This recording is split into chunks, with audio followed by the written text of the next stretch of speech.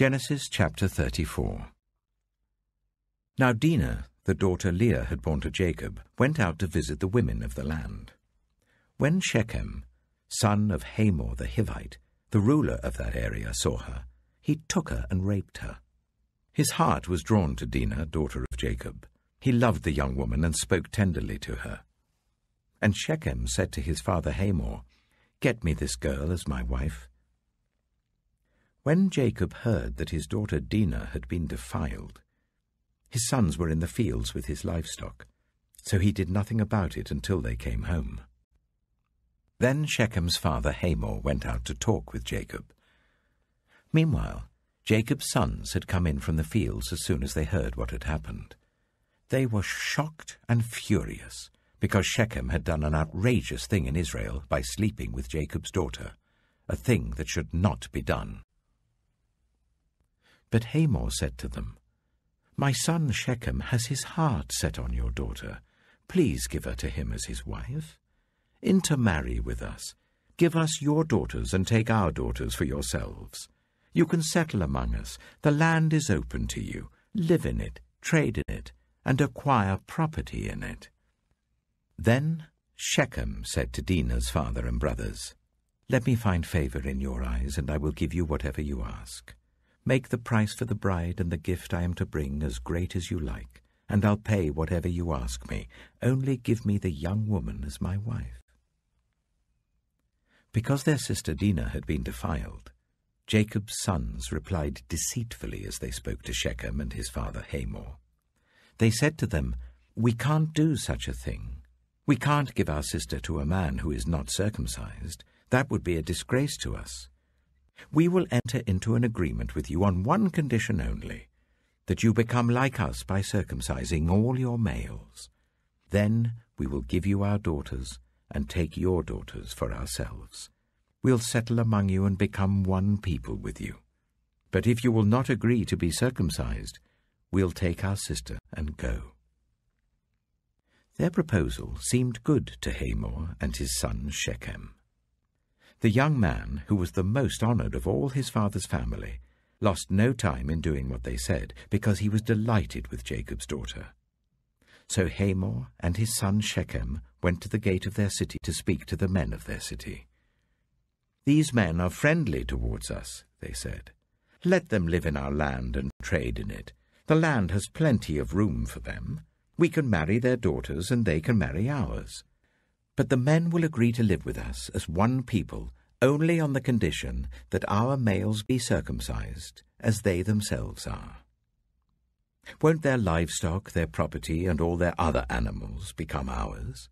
So let us agree to their terms, and they will settle among us." All the men who went out of the city gate agreed with Hamor and his son Shechem, and every male in the city was circumcised. 3 days later, while all of them were still in pain, 2 of Jacob's sons, Simeon and Levi, Dinah's brothers, took their swords and attacked the unsuspecting city, killing every male. They put Hamor and his son Shechem to the sword and took Dinah from Shechem's house and left. The sons of Jacob came upon the dead bodies and looted the city where their sister had been defiled. They seized their flocks and herds and donkeys and everything else of theirs in the city and out in the fields. They carried off all their wealth and all their women and children, taking as plunder everything in the houses. Then Jacob said to Simeon and Levi, "You have brought trouble on me by making me obnoxious to the Canaanites and the Perizzites, the people living in this land. We are few in number, and if they join forces against me and attack me, I and my household will be destroyed." But they replied, "Should he have treated our sister like a prostitute?"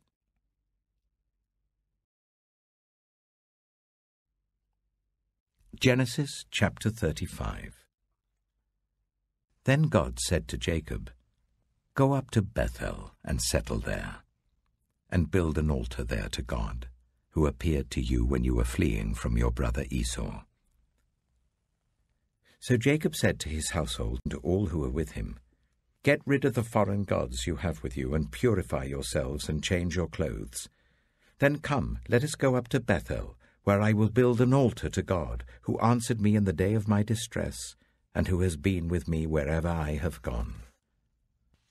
So they gave Jacob all the foreign gods they had, and the rings in their ears, and Jacob buried them under the oak at Shechem. Then they set out, and the terror of God fell on the towns all around them, so that no one pursued them. Jacob and all the people with him came to Luz, that is Bethel, in the land of Canaan. There he built an altar, and he called the place El Bethel, because it was there that God revealed himself to him when he was fleeing from his brother. Now Deborah, Rebekah's nurse, died, and was buried under the oak outside Bethel. So it was named Allon Bacuth. After Jacob returned from Paddan Aram, God appeared to him again and blessed him. God said to him, "Your name is Jacob, but you will no longer be called Jacob. Your name will be Israel."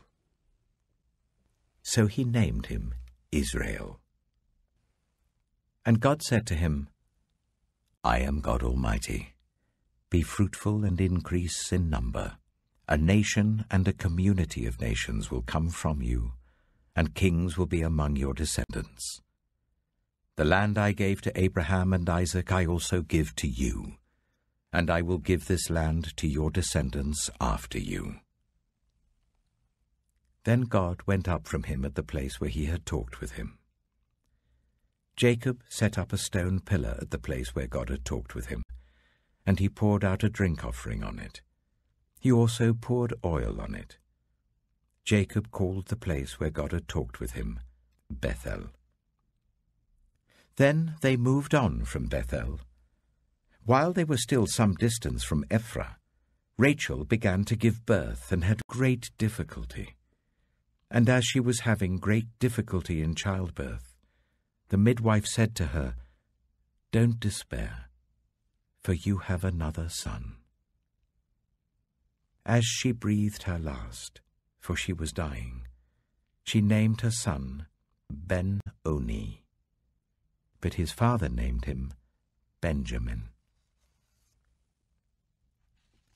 So Rachel died, and was buried on the way to Ephraim, that is Bethlehem. Over her tomb Jacob set up a pillar, and to this day that pillar marks Rachel's tomb. Israel moved on again, and pitched his tent beyond Migdal-Eder. While Israel was living in that region, Reuben went in and slept with his father's concubine Bilhah, and Israel heard of it. Jacob had 12 sons. The sons of Leah: Reuben, the firstborn of Jacob, Simeon, Levi, Judah, Issachar, and Zebulun. The sons of Rachel: Joseph and Benjamin. The sons of Rachel's servant Bilhah: Dan and Naphtali.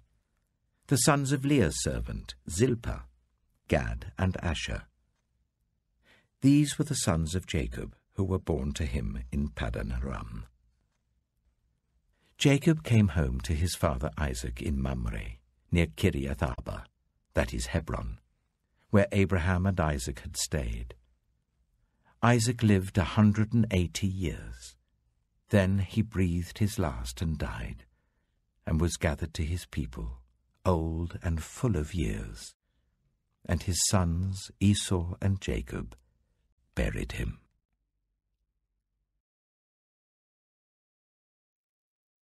Matthew chapter 10. Jesus called his 12 disciples to him and gave them authority to drive out impure spirits and to heal every disease and illness. These are the names of the 12 apostles. First, Simon, who is called Peter, and his brother Andrew. James, son of Zebedee, and his brother John. Philip and Bartholomew. Thomas and Matthew the tax collector. James, son of Alphaeus and Thaddeus. Simon the Zealot, and Judas Iscariot, who betrayed him. These 12 Jesus sent out with the following instructions. Do not go among the Gentiles or enter any town of the Samaritans. Go rather to the lost sheep of Israel. As you go, proclaim this message. The kingdom of heaven has come near. Heal those who are ill, raise the dead, cleanse those who have leprosy, drive out demons. Freely you have received, freely give. Do not get any gold or silver or copper to take with you in your belts. No bag for the journey, or extra shirt or sandals, or a staff, for the worker is worth his keep. Whatever town or village you enter, search there for some worthy person, and stay at their house until you leave. As you enter the home, give it your greeting. If the home is deserving, let your peace rest on it. If it is not, let your peace return to you. If anyone will not welcome you or listen to your words, leave that home or town, and shake the dust off your feet. Truly I tell you, it will be more bearable for Sodom and Gomorrah on the day of judgment than for that town. I am sending you out like sheep among wolves. Therefore be as shrewd as snakes, and as innocent as doves. Be on your guard. You will be handed over to the local councils and flogged in the synagogues. On my account, you will be brought before governors and kings as witnesses to them and to the Gentiles. But when they arrest you, do not worry about what to say or how to say it. At that time you will be given what to say, for it will not be you speaking, but the Spirit of your Father speaking through you. Brother will betray brother to death, and a father his child. Children will rebel against their parents and have them put to death. You will be hated by everyone because of me, but the one who stands firm to the end will be saved. When you are persecuted in one place, flee to another. Truly I tell you, you will not finish going through the towns of Israel before the Son of Man comes. The student is not above the teacher, nor a servant above his master. It is enough for students to be like their teachers and servants like their masters. If the head of the house has been called Beelzebul, how much more the members of his household? So do not be afraid of them, for there is nothing concealed that will not be disclosed, or hidden that will not be made known. What I tell you in the dark, speak in the daylight. What is whispered in your ear, proclaim from the roofs. Do not be afraid of those who kill the body but cannot kill the soul. Rather be afraid of the one who can destroy both soul and body in hell. Are not 2 sparrows sold for a penny? Yet not one of them will fall to the ground outside your Father's care. And even the very hairs of your head are all numbered. So don't be afraid. You are worth more than many sparrows. Whoever acknowledges me before others, I will also acknowledge before my Father in heaven. But whoever disowns me before others, I will disown before my Father in heaven. Do not suppose that I have come to bring peace to the earth. I did not come to bring peace, but a sword. For I have come to turn a man against his father, a daughter against her mother, a daughter-in-law against her mother-in-law. A man's enemies will be the members of his own household. Anyone who loves their father or mother more than me is not worthy of me. Anyone who loves their son or daughter more than me is not worthy of me. Whoever does not take up their cross and follow me is not worthy of me. Whoever finds their life will lose it, and whoever loses their life for my sake will find it. Anyone who welcomes you welcomes me, and anyone who welcomes me welcomes the one who sent me. Whoever welcomes a prophet as a prophet will receive a prophet's reward, and whoever welcomes a righteous person as a righteous person will receive a righteous person's reward. And if anyone gives even a cup of cold water to one of these little ones who is my disciple, truly I tell you, that person will certainly not lose their reward.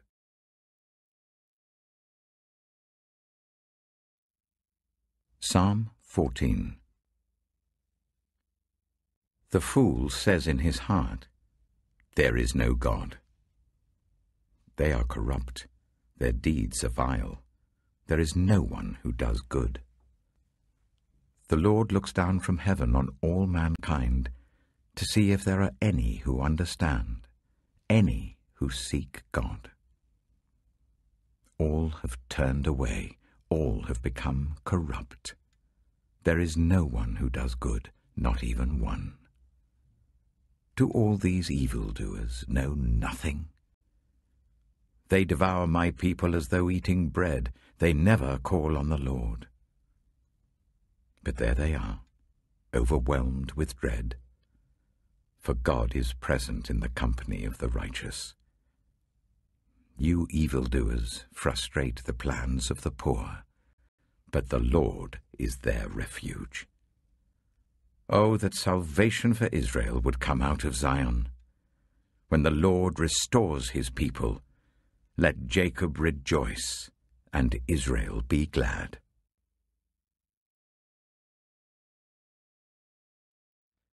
Proverbs chapter 14. The wise woman builds her house, but with her own hands the foolish one tears hers down. Whoever fears the Lord walks uprightly, but those who despise him are devious in their ways. A fool's mouth lashes out with pride, but the lips of the wise protect them. Where there are no oxen, the manger is empty, but from the strength of an ox come abundant harvests. An honest witness does not deceive, but a false witness pours out lies. The mocker seeks wisdom and finds none, but knowledge comes easily to the discerning. Stay away from a fool, for you will not find knowledge on their lips. The wisdom of the prudent is to give thought to their ways, but the folly of fools is deception. Fools mock at making amends for sin, but goodwill is found among the upright. Each heart knows its own bitterness, and no one else can share its joy. The house of the wicked will be destroyed, but the tent of the upright will flourish. There is a way that appears to be right, but in the end it leads to death. Even in laughter the heart may ache, and rejoicing may end in grief.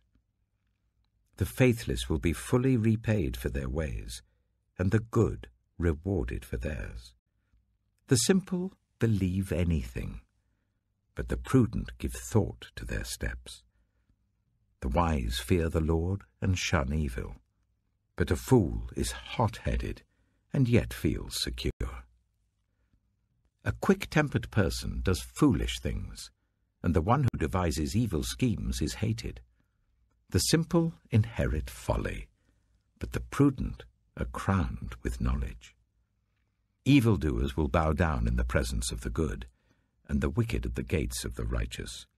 The poor are shunned even by their neighbors, but the rich have many friends. It is a sin to despise one's neighbor, but blessed is the one who is kind to the needy.